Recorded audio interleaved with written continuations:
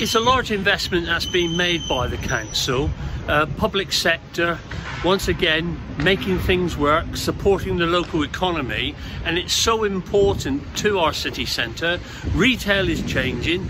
We're anchoring the city centre with a new bus station which is behind us, and of course to that side the new leisure centre which is about to be opened in the summer. The leisure centre also, it's a great new part of town which was basically in the past quite down, quite dilapidated, and nobody really used. It is important to the recovery. It's already having an impact in Exeter by all the trades and services, small businesses who've been part of the supply chain here in Exeter to build the bus station and also to assist with the leisure centre. Something like for every £1 the City Council has invested in this has returned £4 in the economy locally. Well, I think the strength of Exeter is the community and how we all work together in a common aim to bring forward success to the city.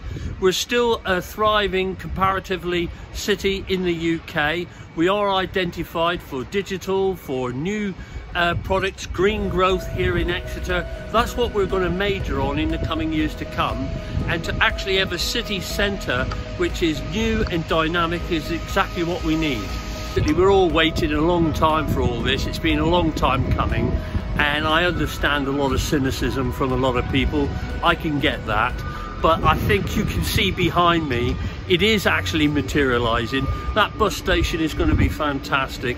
It's going to be state of the art. It's going to be one of the best in the southwest. Obviously we're going to have one of the top leisure centres. Clearly it's what we need in Exeter.